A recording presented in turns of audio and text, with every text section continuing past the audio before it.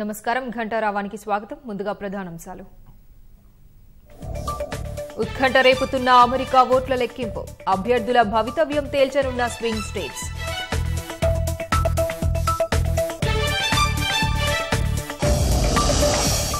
విజయం తమదే అంటూ Trump Biden ధీమా, ఎవరు గెలిచినా స్వల్ప ఆధిక్యంతో గట్టెక్కే అవకాశం.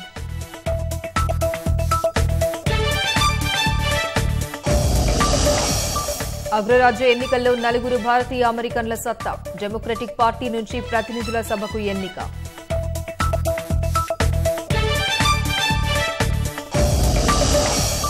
ప్రజా ప్రయోజనానికే నేతలపై కేసుల విచారణ వేగవంతం, ప్రత్యేక కోర్టుల ఏర్పాటుకు నివేదిక ఇవ్వాలని రాష్ట్రాలకు సుప్రీం ఆదేశం.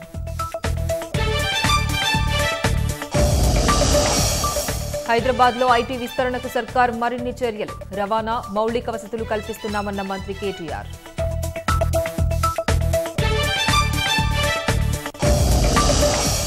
సన్నధాన్యాన్ని 2,500 కొనాలని కాంగ్రెస్ డిమాండ్, రేపు నల్గొండ కలెక్టరేట్ ఎదుట ధర్నాకు పిలుపు.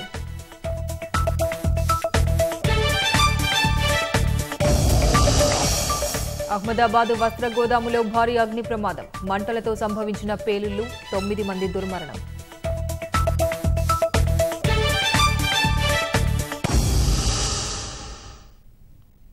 ప్రపంచమంతా ఆసక్తిగా ఎదురు చూస్తున్న అమెరికా అధ్యక్ష ఎన్నికల ఫలితాలు ఉత్కంఠ రేపుతున్నాయి. ప్రస్తుత అధ్యక్షుడు రిపబ్లికన్ పార్టీ అభ్యర్థి డొనాల్డ్ ట్రంప్, విపక్ష డెమోక్రటిక్ పార్టీ అభ్యర్థి జో బైడెన్ మధ్య ఆధిక్యం దోబూచులాడుతోంది. ఇప్పటిదాకా 41 రాష్ట్రాల్లో ఫలితాలు వెలువడగా బైడెన్ 224, ట్రంప్ 213 ఎలక్టోరల్ ఓట్లు సాధించారు. మొత్తం 538 ఎలక్టోరల్ ఓట్లకు 270 ఎలక్టోరల్ ఓట్లు గెలిచిన అభ్యర్థిని అధ్యక్ష పీఠం వరిస్తుంది.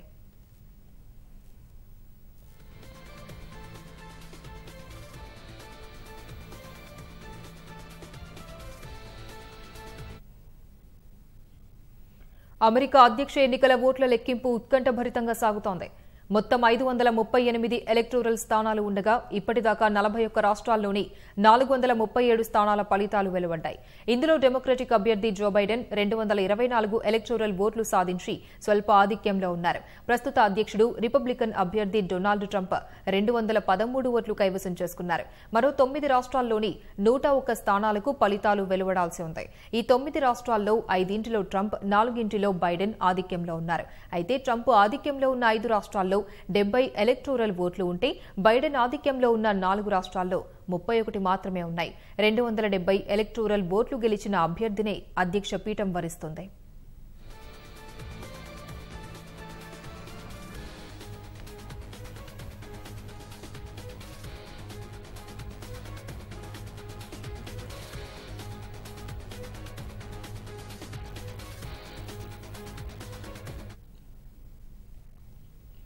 స్వింగ్ స్టేట్స్ గా పిలిచే కీలక రాష్ట్రాల్లో డొనాల్డ్ ట్రంప్ తన హవా నిరూపించుకున్నారు. టెక్సాస్లో 38, ఫ్లోరిడాలో 29, ఒహయోలో 18 ఎలక్టోరల్ ఓట్లు తన ఖాతాలో వేసుకున్నారు. 11 చొప్పున ఎలక్టోరల్ ఓట్లు ఉన్న టెన్నెసీ, ఇండియానాలు ఆయనకే జై కొట్టాయి. 10 స్థానాలున్న మిస్సోరీ, 9 చొప్పున ఎలక్టోరల్ ఓట్లు ఉన్న అలబామా, సౌత్ కరోలినా రాష్ట్రాల్లో రిపబ్లికన్ పార్టీ గెలుపొందింది.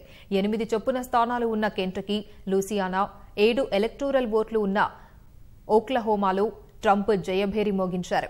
నెబ్రాస్కాలో 5 స్థానాలు ఉండగా 4 స్థానాలు ట్రంప్కు దక్కాయి. అక్కడి నిబంధనల ప్రకారం మెజారిటీ సాధించిన అభ్యర్థికి 2 స్థానాలు వెళ్తాయి. అవి కాకుండా నెబ్రాస్కాలోని 3 కాంగ్రెస్నల్ జిల్లాలోని 3 స్థానాల్లో ఎవరు గెలిస్తే వారికి 3 దక్కుతాయి. ఆ 3 జిల్లాల్లో 2 చోట్ల ట్రంప్, 1 చోట బైడెన్ గెలిచారు. ఫలితంగా నెబ్రాస్కాలోని 5 ఓట్లలో 4 ట్రంప్నకు, 1 బైడెన్కు దక్కాయి. ఒక ఫలితం రావాల్సిన Pennsylvania, Georgia, Michigan, north Carolina, అలస్కాల్లో Trump ఆధిక్యంలో ఉన్నారు. ఈ 5 రాష్ట్రాల్లో 70 ఎలక్టోరల్ ఓట్లు ఉన్నాయి.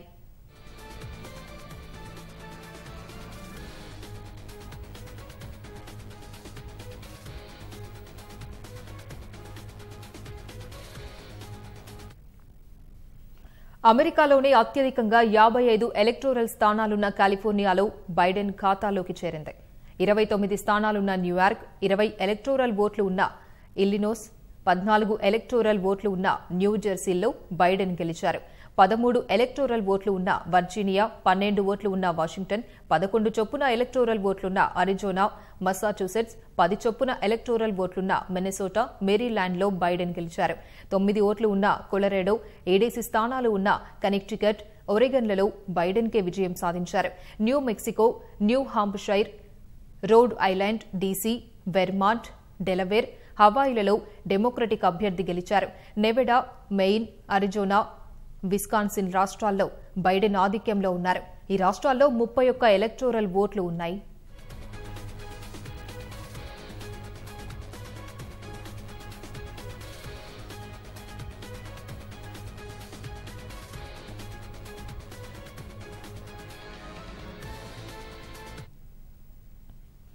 ఎన్నికల వేళ అవాంఛనీయ ఘటనలు జరగకుండా అగ్రరాజ్యం వ్యాప్తంగా కట్టుదిట్టమైన ఏర్పాట్లు చేశారు. ముందు జాగ్రత్తగా అనేక ప్రాంతాల్లో వ్యాపారులు తమ దుకాణాలకు చెక్కలను అడ్డుపెట్టుకున్నారు. ఫలితాల్లో అనిశ్చితి నెలకొని ఆందోళనలు జరిగితే తమ దుకాణాలు, భవనాలు ధ్వంసం కాకుండా ఏర్పాట్లు చేసుకున్నారు. శ్వేతసౌధం వద్ద కూడా భద్రతను కట్టుదిట్టం చేశారు.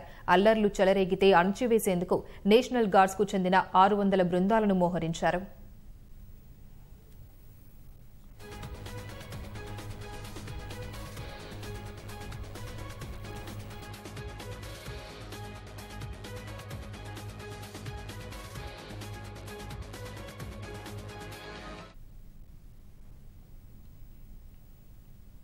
ఉత్కంఠ రేపుతున్న అమెరికా అధ్యక్ష ఎన్నికల్లో పలు స్వింగ్ స్టేట్స్ ఫలితాలు కీలకం కానున్నాయి. ఈ రాష్ట్రాల్లో ఫలితాలు మలుపులు తిరుగుతూ ఆసక్తిని రేకెత్తిస్తున్నాయి. జార్జియా, మిషిగన్, పెన్సిల్వేనియా, నెవడా, విస్కాన్సన్ రాష్ట్రాలు ఫలితాలపై ఇప్పుడు అభ్యర్థుల భవితవ్యమా ఆధారపడి ఉంటుంది.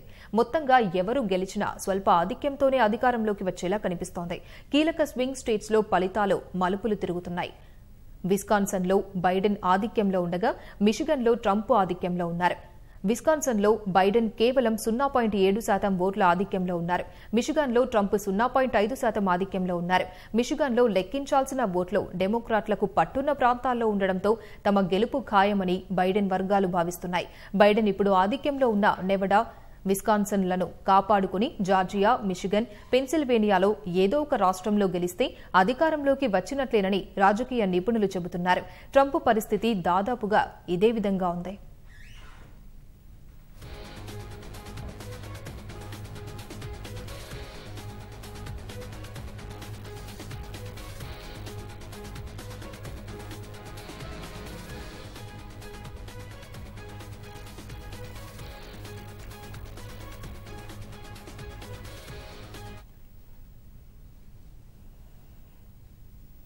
అమెరికా రాజధాని వాషింగ్టన్ డీసీలో డెమోక్రటిక్ అభ్యర్థి జో బైడెన్ క్లీన్ స్వీప్ చేశారు. నగరంలో ఉన్న 3 ఎలక్టోరల్ ఓట్లను బైడెన్ కైవసం చేసుకున్నారు. వాషింగ్టన్ డీసీలో బైడెన్కు దాదాపు 93% పాపులర్ ఓట్లు లభించాయి. ట్రంప్నకు కేవలం 5.6% మాత్రమే వచ్చాయి. 6 లక్షలకు పైగా జనాభా కలిగిన డిస్ట్రిక్ట్ ఆఫ్ కొలంబియాలో బైడెన్ 2 లక్షలకు పైగా పాపులర్ ఓట్లు సాధించారు. ట్రంప్ కేవలం 12,000 పైచిలుకు పాపులర్ ఓట్లు మాత్రమే పొందగలిగారు. అయితే చిన్న నగరం కావడంతో ఇక్కడ ఎలక్టోరల్ ఓట్లు 3 మాత్రమే ఉన్నాయి.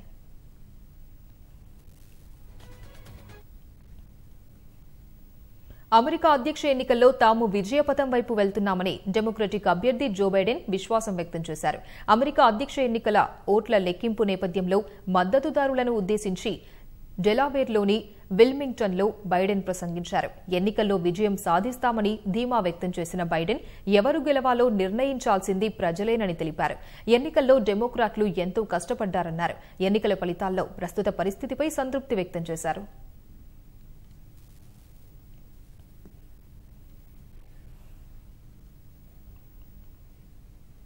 అమెరికా ప్రజలపై పెద్ద మోసం జరుగుతోందని, ఎన్నికల ఫలితాలపై సుప్రీంకోర్టులోనే తేల్చుకుంటామని అమెరికా అధ్యక్షుడు రిపబ్లికన్ పార్టీ అభ్యర్థి డొనాల్డ్ ట్రంప్ అన్నారు.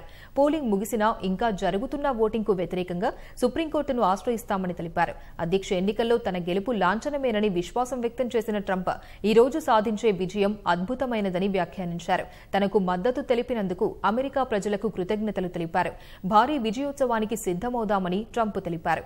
గెలుపు సంబరాల కోసం రిపబ్లికన్ పార్టీ సిద్ధంగా ఉందని వ్యాఖ్యానించారు.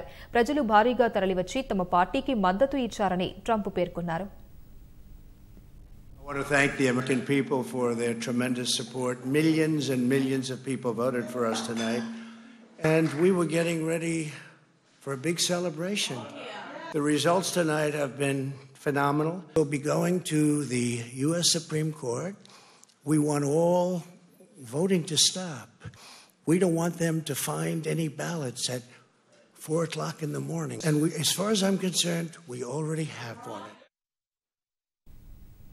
అమెరికా అధ్యక్ష ఎన్నికల్లో ముస్లింల మద్దతు బైడెన్కే లభించింది. డెమోక్రటిక్ అధ్యక్ష అభ్యర్థి జో బైడెన్కు దాదాపు 69% మంది అమెరికన్ ముస్లింలు ఓటు వేసినట్టు ఓ సర్వేలో తేలింది.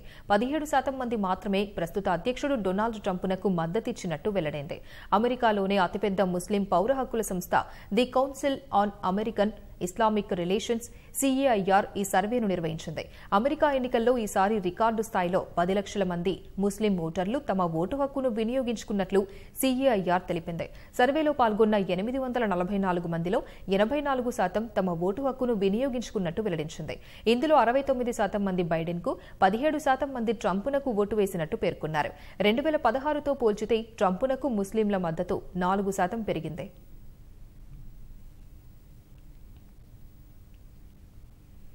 అగ్రరాజ్య ఎన్నికల్లో 4 భారతీయ అమెరికన్లు మరోసారి ప్రతినిధుల సభకు ఎన్నికయ్యారు. భారత సంతతికి చెందిన రాజా కృష్ణమూర్తి వరుసగా 3వసారి అమెరికా ప్రతినిధుల సభకు ఎన్నికయ్యారు.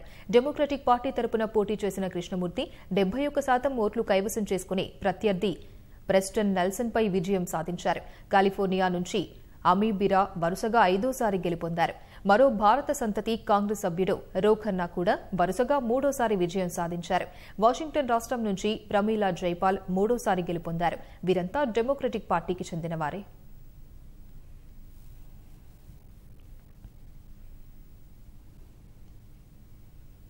అమెరికా అధ్యక్ష ఎన్నికల ఓట్ల లెక్కింపు జరుగుతున్న వేళ వాషింగ్టన్లో పోలీసులు నిరసనకారుల మధ్య ఘర్షణ చోటు చేసుకుంది. వాషింగ్టన్లోని BLM ప్లాజా వద్ద ఫలితాల కోసం కొందరు ఆందోళన చేపట్టగా ఈ ఘటన జరిగింది. వందలాది నిరసనకారులు నినాదాలు, నృత్యాలు చేస్తూ ఓట్ల లెక్కింపు కోసం డిమాండ్ చేశారు. ట్రంప్ను తొలగించాలని, ట్రంప్ ఎప్పుడూ అబద్దాలే చెబుతారంటూ బ్యానర్లు ప్రదర్శించారు. పోలీసులు వీరిని అడ్డుకున్నారు. ఇది శ్వేతసౌధానికి సమీపంలో జరిగింది.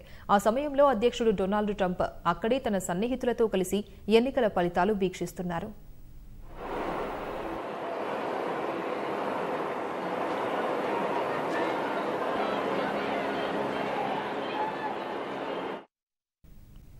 దుబ్బాక ఉప ఎన్నికలో తమదే విజయమని ప్రధాన పార్టీలో ఎవరి ధీమా వారు వ్యక్తం చేస్తున్నారు. 83% పోలింగ్ నమోదు కావడంపై ఎవరి విశ్లేషణల్లో వారు మునిగిపోయారు. భారీ ఆధిక్యంతో గెలుస్తామని తెరాస విశ్వాసం వ్యక్తం చేస్తోంది. తమ విజయం ఖాయమని భాజపా, కాంగ్రెస్ అంచనా వేస్తున్నాయి. దుబ్బాక ఉప ఎన్నికను ప్రధాన పార్టీలు ప్రతిష్టాత్మకంగా తీసుకున్నాయి. దుబ్బాక గడ్డపై జెండా ఎగురవేయాలనే లక్ష్యంతో విస్తృత ప్రచారం నిర్వహించాయి. ఆరోపణలు, సవాళ్లు, విమర్శలతో నియోజకవర్గ రాజకీయాన్ని వేడెక్కించాయి. అధికార పార్టీ తెరాసతో పాటు భాజపా, కాంగ్రెస్ గెలుపే లక్ష్యంగా ప్రజల్లోకి వెళ్లాయి. త్రిముఖ పోరులో ప్రతి ఓటరు కీలకమే కావడంతో ఓటరును ప్రసన్నం చేసుకునేందుకు ఆయా పార్టీలు తీవ్రంగా శ్రమించాయి. ఫలితంగా ఉప ఎన్నికలో భారీగా పోలింగ్ నమోదైంది. నియోజకవర్గంలో 198,756 మంది ఓటర్లు ఉండగా వీరిలో 164,192 మంది ఓటు హక్కును వినియోగించుకున్నారు. గత అసెంబ్లీ ఎన్నికల్లో 86.24% నమోదు కాగా ఈసారి 82.61% ఓటు వేశారు. గతం కంటే 3.5% తగ్గినప్పటికీ ఉప ఎన్నికల్లో ఈ స్థాయిలో ఓటు హక్కు వినియోగించుకోవడం విశేషంగా భావిస్తున్నారు.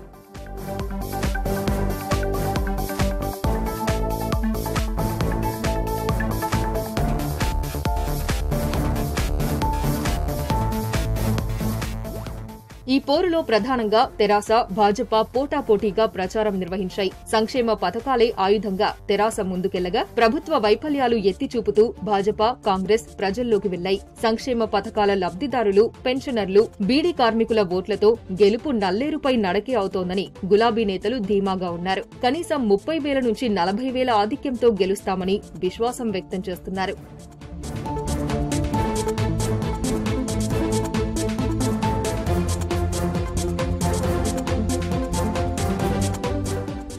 యువత, విద్యావంతులు, చేనేత కార్మికుల మద్దతు తమకే దక్కిందని, కేంద్ర ప్రభుత్వంపై ప్రజల్లో ఉన్న సానుకూలతే గెలిపిస్తుందని భాజపా భావిస్తోంది. స్వల్ప మెజారిటీతోనైనా ఈసారి దుబ్బాకలో కమలం జెండా ఎగురవేయడం ఖాయమని కాషాయ నేతలు ఆశిస్తున్నారు. కేంద్ర రాష్ట్ర ప్రభుత్వాలపై ఉన్న వ్యతిరేకత, కాంగ్రెస్ అభ్యర్థి తండ్రి, మాజీ మంత్రి ముత్యం రెడ్డిపై ఉన్న అభిమానమే కాంగ్రెస్ బలమని హస్తం నేతలు అభిప్రాయపడుతున్నారు. దుబ్బాక పీఠం తమదేనని ధీమా వ్యక్తం చేస్తున్నారు. అన్ని పార్టీలు గెలుపు తమదే అన్న రీతిలో వ్యవహరించినా ఎవరి అంచనాలు ఫలిస్తాయో తెలియాలంటే 10వ తేదీ వరకు ఎదురు చూడాల్సిందే. హైదరాబాద్ తూర్పు ప్రాంతంలో ఐటీ విస్తరణకు చర్యలు తీసుకుంటున్నామని ఐటీ పరిశ్రమల శాఖ మంత్రి కేటీఆర్ తెలిపారు. అక్కడ రవాణా, ఇతర మౌలిక సదుపాయాలు అభివృద్ది చేస్తున్నామని వెల్లడించారు. హైదరాబాద్లో నైట్ ఫ్రాంక్ కార్యాలయాన్ని కేటీఆర్ ప్రారంభించారు. ఈ కార్యక్రమంలో పరిశ్రమల శాఖ ముఖ్య కార్యదర్శి జయేష్ రంజన్తో పాటు నైట్ ఫ్రాంక్ ఇండియా లీడర్షిప్ సిబ్బంది పాల్గొన్నారు. నగర అభివృద్ది, మౌలిక సదుపాయాలు, స్థిరాస్తి అభివృద్దిని విశ్లేషిస్తూ నైట్ ఫ్రాంక్ తయారు చేసిన వర్క్ ఫ్రం హైదరాబాద్ నివేదికను విడుదల చేశారు. తక్కువ సమయంలో ప్రముఖ బహుళజాతి సంస్థలను తెలంగాణ ఆకర్షించిందని అన్నారు. కొత్త రాష్ట్రమైన అభివృద్దిలో ముందుకు వెళ్తున్నామని అన్నారు. మహానగరాన్ని మరింత విస్తరిస్తామని స్పష్టం చేశారు. రియల్ ఎస్టేట్ సర్వేలో నైట్ ఫ్రాంక్ ఇండియా పేరు పొందిన సంస్థని కేటీఆర్ తెలిపారు. In Uppal and Nagol and LV Nagar area, and I'm also going to soon, in fact, lay the foundation for another IT park in the northern part of Hyderabad in Kompalli, which will also, again, should also allow the city to grow in dispersion. I have also signed, after the cabinet approval, an integrated township policy. In fact, integrated township policy envisions decongesting the core city of Hyderabad, offering more benefits to the real estate developers so that they can develop more and more satellite townships and counter magnets all around 5 kilometers outside of Outer Ring Road. For instance, instead of western part of Hyderabad, if you choose to invest in the eastern part or the northern part of Hyderabad, we offer multiple benefits which are far more, which outweigh the kind of business proposition the western part of Hyderabad will offer you today. Hyderabad మెహదీపట్నంలో పాదచారుల సౌకర్యార్థం 500 మీటర్ల ఉక్కు వంతెన ఏర్పాటు చేసేందుకు HMDA టెండర్లు పిలిచినట్లు పురపాలక శాఖ మంత్రి కేటీఆర్ తెలిపారు. త్వరలోనే నిర్మాణ పనులు ప్రారంభించనున్నట్లు ట్విట్టర్లో వివరించారు. ఈ పనులు పూర్తయితే పాదచారులు అత్యంత సులభంగా రోడ్డు దాటే వీలుంటుందని పేర్కొన్నారు. ఈ ప్రాజెక్టులో భాగంగా ప్రస్తుత బస్ షెల్టర్లను అత్యాధునికంగా మార్చబోతున్నామని కేటీఆర్ చెప్పారు. కళ్యాణ లక్ష్మి పథకానికి ప్రభుత్వం నిధులు విడుదల చేసింది. ప్రస్తుత ఆర్థిక సంవత్సరం 3వ త్రైమాసికానికి సంబంధించి 337.50 కోట్లను బీసీ సంక్షేమ శాఖ విడుదల చేసింది. ఈ మేరకు నిధులు విడుదల చేస్తూ పరిపాలనా అనుమతులు మంజూరయ్యాయి. ఈ ఏడాది ఇప్పటి వరకు కళ్యాణ లక్ష్మి పథకానికి బడ్జెట్ నుండి 675 కోట్లను ప్రభుత్వం విడుదల చేసింది. తాజాగా 337.50 కోట్లు విడుదల చేయగా 4వ త్రైమాసికానికి సంబంధించి మరో 337.50 కోట్ల కేటాయింపులు ఉన్నాయి.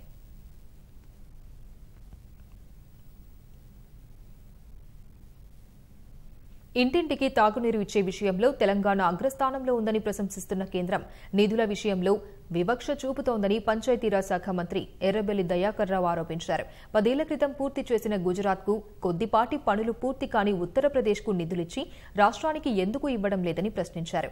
మిషన్ భగీరథ నిర్వహణకు ఏడాదికయ్యే 2,000 కోట్లు ఇవ్వాలని కోరినా ఒక్క పైసా ఇవ్వలేదని ఆరోపించారు. కేంద్రం ఇచ్చే నిధుల గురించి భారీ స్థాయిలో మాట్లాడుతున్న భాజపా నేతల విఘ్నతకే వదిలేస్తున్నామని తెలిపారు. పథకం కోసం ఇప్పటి వరకు 38,000 కోట్ల రూపాయల వ్యయమైందన్న మంత్రి పరిపాలనా అనుమతులు ఇచ్చిన 46,000 కోట్లలో 8,000 కోట్లు ఆదా అయ్యే అవకాశాలున్నాయని వివరించారు. మేము కూడా 60% అయిపోయింది. 40%కి మీరు నిధులు ఇవ్వండి. జలశక్తి జీవన మిషన్ మీరు ఎట్లయితే 60% కేంద్రం ఇస్తే రాష్ట్రం 40% ఇచ్చేటట్టు ఎట్లయితే మీరు స్టార్ట్ చేశారు, ఆ స్కీమ్లో మేము ఆల్రెడీ 60% పూర్తి చేశాం. 40% వరకు మీరు నిధులు ఇవ్వని మేము రిక్వెస్ట్ కూడా చేశాం. మీరు 40% దానికి కూడా మీరు నిధులు ఇస్తే అందులో 60% మీరు ఇస్తే 40% కూడా ఇస్తామని కూడా ముఖ్యమంత్రి గారు, మన పార్లమెంట్ సభ్యులు, నేను కూడా ఢిల్లీకి పోయి చాలాసార్లు మీరు రిప్రజెంట్ చేసి మీరు అవార్డుల మీద అవార్డులు ఇచ్చారు, ఒక్క రూపాయి ఇవ్వలే. నిజామాబాద్ జిల్లాలో రైతులు ఆందోళన బాటపట్టారు. సన్నధాన్యానికి మద్దతు ధర ఇవ్వాలంటూ రోడ్డెక్కారు. ఆర్మూర్ మామిడిపల్లి చౌరస్తాలో కాంగ్రెస్ ఆధ్వర్యంలో మహాధర్నా నిర్వహించారు. సన్నరకం ధాన్యం సాగు చేసి ధరలేక నష్టపోయామని ఆందోళన వ్యక్తం చేశారు. సన్నరకం ధాన్యానికి 2,500 మద్దతు ధరతో మొక్కజొన్నకు 500 బోనస్ ఇవ్వాలని డిమాండ్ చేశారు. పసుపు పంటకు సైతం మద్దతు ధర ప్రకటించాలని కోరారు.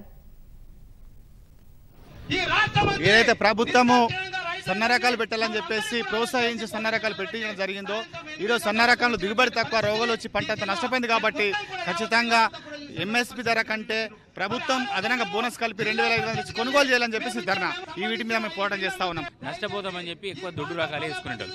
నువ్వు చెప్పిన వాడు సన్న రకాలు వేసుకున్నారు. మొన్న మొక్కజొన్నల రైతుల్ని ఎట్లా మోసం చేసినావో మళ్ళీ సన్న రకాల రైతుల్ని మోసం చేస్తామని చెప్పేసి ఇలా భయపడి ఇవాళ రైతులు స్వచ్ఛందంగా ధర్నాకు రావడం జరిగింది. సన్న రకాలు వేస్తే ఏమైందంటే ఇప్పుడు దోమపోటు అట్లా వచ్చి పంట నష్టం తక్కువ అవుతుంది. ఒక మినిమం ఒక ఎకరాన 10 క్వింటలు తక్కువ వస్తుంది. ఒక రైతుకు మినిమం 15,000 లాస్ వస్తుంది. ప్రభుత్వం అధిక ధర ఇస్తుందని మరి బోనస్ ఇస్తుందని ఆశపడ్డాం. అందరం కూడా మద్దతు ధర కంటే ఇంకా తక్కువ అనడం, ఏ గేడు కొంటాము 150 ఇస్తామని చెప్పడం వల్ల రైతుకు ఎటువంటి గిట్టుబాటు కాదు. సన్న రకం ధాన్యాన్ని 2,500 మద్దతు ధరకు కొనుగోలు చేయాలని పీసీసీ అధ్యక్షుడు ఉత్తమ్ కుమార్ రెడ్డి డిమాండ్ చేశారు. ఇంతవరకు పత్తి కొనుగోలు కేంద్రాలు ప్రారంభం కాకపోవడం శోచనీయమన్నారు. యాదాద్రి జిల్లా చౌటుప్పల్లో పర్యటించిన కాంగ్రెస్ బృందం రైతుల పట్ల ప్రభుత్వాలు అనుసరిస్తున్న వైఖరిపై మండిపడింది. కేంద్ర రాష్ట ప్రభుత్వాలు రైతు వ్యతిరేక విధానాన్ని అవలంబిస్తున్నాయంటూ చేపట్టిన సంతకాల సేకరణ వేగవంతంగా సాగుతోందని ఉత్తమ్ కుమార్ రెడ్డి తెలిపారు. రైతుల నుంచి సేకరించిన సంతకాలను నవంబర్ 14న రాష్టపతికి అందజేస్తామన్నారు. ఏపీ కాంగ్రెస్ కమిటీ కార్యనిర్వాహక అధ్యక్షుడు మస్తాన్ వలీ కుమారుడు రహదారి ప్రమాదంలో ప్రాణాలు కోల్పోవడంతో చౌటుప్పల్ ప్రభుత్వ ఆసుపత్రి వద్ద ఆయనను పరామర్శించారు. అనంతరం పార్టీ కార్యాలయంలో సమావేశం నిర్వహించిన ఉత్తమ్ రైతు వ్యతిరేక విధానాలపై గురువారం రోజు నల్గొండ కలెక్టరేట్ ఎదుట ధర్నా నిర్వహించనున్నట్లు ప్రకటించారు. పంటల బీమా వర్తింపుతో పాటు ₹1,00,000 మేర రుణమాఫీ చేయాలంటూ గవర్నర్కు వినతిపత్రం అందజేస్తామని పేర్కొన్నారు. రైతులు ఈ టీఆర్ఎస్ ప్రభుత్వంలో చాలా తీవ్ర ఇబ్బందులు పడుతున్నారు. సన్న రకాల వడ్లే వేసుకోవాలని చెప్పి ఇప్పుడు ఆ వడ్ల కొనుగోలులో రైతులు చాలా తీవ్ర ఇబ్బందులు పడుతున్నారు. నాతో సహా నల్గొండ కలెక్టర్ కార్యాలయం ముందు వడ్లని కొనుగోలు విషయంలో ధర్నా ఒక నిరసన తెలియజేస్తున్నాం. పత్తి కొనుగోలు ఇంకా ప్రభుత్వం మొదలు పెట్టలేదు. ఏ కారణంగా పత్తి కొనుగోలు మొదలు పెట్టలేదో చంద్రశేఖరరావు గారు జవాబు చెప్పాలి. రాష్ట్రంలో సన్న రకాలపై ప్రభుత్వం స్పష్టత ఇచ్చింది. ఎఫ్సీఐ మార్గదర్శకాల ప్రకారం పొడవు వెడల్పు నిష్పత్తి 2:5 ఉంటే ఏ గ్రేడ్ సన్న రకం, 2:5 నిష్పత్తి ఉంటే కంటే తక్కువ ఉంటే దొడ్డు రకంగా గుర్తిస్తామని వ్యవసాయ మార్కెటింగ్ శాఖలు తెలిపాయి. వ్యవసాయ శాఖ కార్యదర్శి జనార్దన్ రెడ్డి అధ్యక్షతన జరిగిన సమీక్షలో ఈ మేరకు స్పష్టతనిచ్చారు. తెలంగాణ సోనా, సాంబమసూరి, బీపీటీ, జై శ్రీరామ్, జగిత్యాల సన్నాలు వంటి వాటిని ఏ గ్రేడ్ రకాలుగా గుర్తించామని ప్రభుత్వం నిర్దేశించింది. విజేత, ఎంటీయూ, 1001 వంటి వాటిని సాధారణ దొడ్డు రకంగా గుర్తించాలని చెప్పింది. ఏ గ్రేడ్ రకం వరి క్వింటాలుకు మద్దతు ధర ₹1,888గా కేంద్రం నిర్ణయించింది. కొందరు మిల్లర్లు ఈ నిబంధనల్ని పక్కకు పెట్టి ₹1,600 నుంచి ₹1,700 వరకే సన్నాలకు చెల్లిస్తామని చెబుతుండటంతో రైతుల్లో ఆందోళన వ్యక్తమవుతోంది. ఏ గ్రేడ్ సాధారణ రకంపై స్పష్టతనిచ్చిన ప్రభుత్వం కొనుగోలు కేంద్రాల్లో అన్నదాతలకు తగిన అవగాహన కల్పించాలని అధికారులకు సూచించింది. ప్రజా ప్రయోజనం, న్యాయ వ్యవస్థపై విశ్వాసం అంశాలను దృష్టిలో ఉంచుకుని ప్రజా ప్రతినిధుల కేసుల విచారణ వేగవంతానికి చర్యలు తీసుకుంటున్నామని సుప్రీంకోర్టు స్పష్టం చేసింది. ఏడాదిలోపు విచారణ పూర్తి చేయాలన్న అంశంపై విచారణ పురోగతిని ఇవాళ సుప్రీం సమీక్షించింది. ప్రత్యేక కోర్టుల ఏర్పాటు, సౌకర్యాలకు కేంద్రం నిధులు ఇవ్వాలని ఆదేశించింది. మాజీ, తాజా ఎంపీ, ఎమ్మెల్యేలపై పెండింగ్లో ఉన్న కేసుల విచారణను ఏడాదిలోపు పూర్తి చేయాలని న్యాయవాది అశ్విని కుమార్ ఉపాధ్యాయ దాఖలు చేసిన పిటిషన్ను justice N V Ramana, justice Surya Kant, justice Aniruddha బోస్తో కూడిన ధర్మాసనం ఇవాళ మరోసారి విచారించింది. గత ఆదేశాల మేరకు ఇటీవల వివిధ రాష్ట్రాల హైకోర్టులు ఇచ్చిన సమాచారంతో హేతుబద్దీకరణ నివేదికను కోర్టుకు సమర్పించినట్లు అమికస్ క్యూరీ విజయ్ హన్సారియా ధర్మాసనం దృష్టికి తీసుకొచ్చారు. సీబీఐ, ఈడీ వంటి కేంద్ర దర్యాప్తు సంస్థల్లో పెండింగ్లో ఉన్న కేసుల వివరాలను కేంద్ర ప్రభుత్వం ఇవ్వలేదని ఆయన తెలిపారు. గత ఆదేశాల్లో కోర్టు పేర్కొన్నప్పటికీ ఎందుకు ఇవ్వలేదని కేంద్రం తరపున solicitor general Tushar మెహతాను justice N V Ramana ప్రశ్నించారు. ఈ కేసు విషయంలో కేంద్రం నుంచి పూర్తి సహకారం ఉంటుందని, తాను వేరే కేసు విచారణలో ఉన్నందున సమయానికి వివరాలు ఇవ్వలేకపోయినట్లు ఎస్జీ మెహతా కోర్టుకు వివరించారు. తదుపరి విచారణ తేదీ నాటికి వివరాలు సమర్పిస్తామన్నారు. ప్రత్యేక కోర్టుల కోసం న్యాయాధికారుల నియామకం కనీసం 2 ఏళ్లు ఉండేలా చూడాలని అమికస్ క్యూరీ సుప్రీంకోర్టును కోరారు. కేసుల విచారణ క్రమంలోనూ తాజా ప్రజా ప్రతినిధుల కేసుల విచారణకు తొలుత ప్రాధాన్యమివ్వాలని విన్నవించారు. ఎందుకంటే హత్య కేసుల్లో నిందితులుగా ఉన్న నేతలు ప్రజల కోసం చట్టాలు చేయలేరని కోర్టుకు తెలిపారు. సాక్షుల భద్రతకు సంబంధించి ట్రయల్ కోర్టులే నిర్ణయం తీసుకునేలా ఆదేశించాలన్నారు. దేశంలో పెండింగ్లో ఉన్న కేసుల్లో వేలాది మంది సాక్షులను రక్షణ కల్పించడం సాధ్యమేనా అని హన్సారియాను కోర్టు ప్రశ్నించింది. ఎవరికి రక్షణ అవసరమో ట్రయల్ కోర్టులే గుర్తించేలా చూడాలని ఆయన పేర్కొన్నారు. చాలా రాష్ట్రాల్లో వీడియో కాన్ఫరెన్స్ గదుల ఏర్పాటుకు నిధుల కొరత ఉన్నట్లు హైకోర్టులు తెలిపాయని, తొలుత సౌకర్యాల ఏర్పాటుకు కేంద్రం పూర్తి నిధులు ఇచ్చేలా చూడాలని అన్నారు. దీనిపై స్పందించిన జస్టిస్ ఎన్వి రమణ ప్రత్యేక కోర్టుల ఏర్పాటు, వీసీ గదుల వంటి సౌకర్యాలకు నిధులు కేటాయించాలని, ఆయా అంశాలను నివేదికలో పొందుపరచాలని కేంద్రాన్ని ఆదేశించారు. కర్ణాటక, పశ్చిమ బెంగాల్, తమిళనాడు, ఉత్తరప్రదేశ్ రాష్ట్రాల్లో కేసులకు సరిపడా కోర్టుల ఏర్పాటు ప్రతిపాదనలు లేవని అమికస్ క్యూరీ ధర్మాసనం దృష్టికి తీసుకురాగా ఆయా రాష్ట్రాల హైకోర్టులు నివేదిక సమర్పించాలని సుప్రీం ఆదేశించింది. కేరళ, పశ్చిమ బంగాల్ రాష్ట్రాల్లో కోర్టులు జారీ చేసిన వారెంట్ల అమలులో రాష్ట్ర ప్రభుత్వాలు సహకరించడం లేదని హైకోర్టులు నివేదికలో పేర్కొన్నాయని అమికస్ క్యూరీ తెలిపారు. ఈ మేరకు ఆయా రాష్ట్ర ప్రభుత్వాలు నివేదిక సమర్పించాలని జస్టిస్ ఎన్వి రమణ ధర్మాసనం ఆదేశించింది. ప్రత్యేక కోర్టుల ఏర్పాటులో రాజ్యాంగ భద్రతపై అనుమానాలు లేవనెత్తుతూ మద్రాస్ హైకోర్టు కమిటీ ఇచ్చిన నివేదికను జస్టిస్ ఎన్వి రమణ ధర్మాసనం పరిశీలించింది. అయితే ఇలాంటి అంశాలు ఈ కేసును పక్కదోవ పట్టించలేవని స్పష్టం చేసింది. ప్రజా ప్రయోజనం దృష్ట్యానే ఈ అంశాలు లేవనెత్తినట్లు మద్రాస్ హైకోర్టు తరపు న్యాయవాది కోర్టుకు తెలిపారు.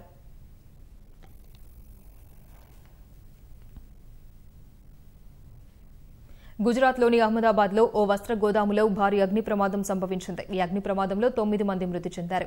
మరో 8 మందికి గాయాలయ్యాయి. గోదాములో మంటలు చెలరేగి పేలుళ్లు సంభవించినట్లు అధికారులు తెలిపారు.